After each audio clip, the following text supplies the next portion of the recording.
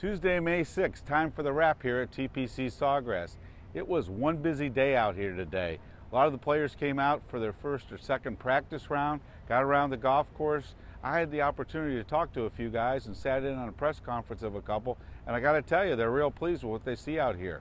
It was indicated to me today that the course is probably 98–99% ready to go, and when you have 200 plus acres out here and you've got 199.8 acres ready to play, that's pretty awesome.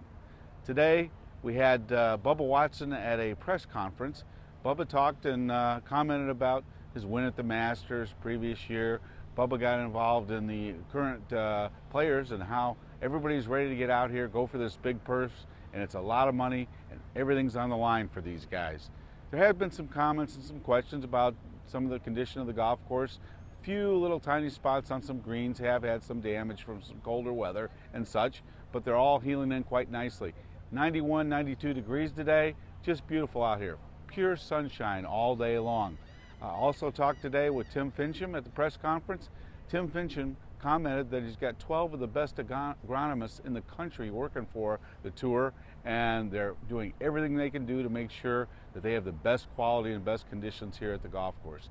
He's got the highest confidence in those guys of anybody you can imagine. With that, we've got maybe 3 greens out here that were not in play today, protecting them like anybody would. Big asset trying to protect them for the tournament itself. So tomorrow those greens should be open, out ready to play. Big surprise for the volunteers today. Zach Johnson, 2007 Masters winners, he is involved with the John Deere company, and they do some sponsorships with him. They do some promotions with him. He surprised the volunteers today and showed up for what was maybe going to be 15 minutes. That's not the way Zach rolls. He's out there for a half hour, and boy did he inspire guys, told them what a great job they were doing, told them how important the golf course conditioning is.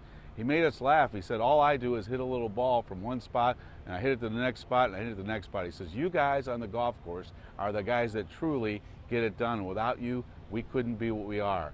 So he's got a great foundation in Cedar Rapids, Iowa, where his base is.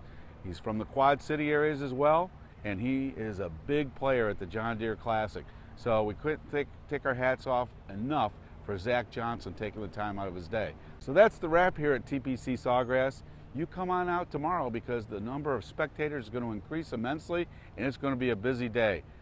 That grass is going to be growing, so come on out and watch it, and watch the players that are the best in the world at what they do. TPC Sawgrass, that's the wrap.